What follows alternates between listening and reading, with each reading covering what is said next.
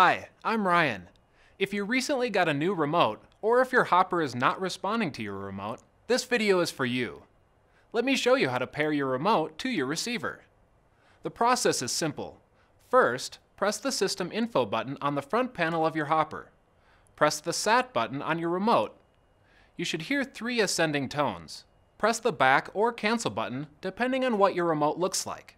And that's it. Your remote should now operate your hopper. Thanks for joining me, and I'll see you next time.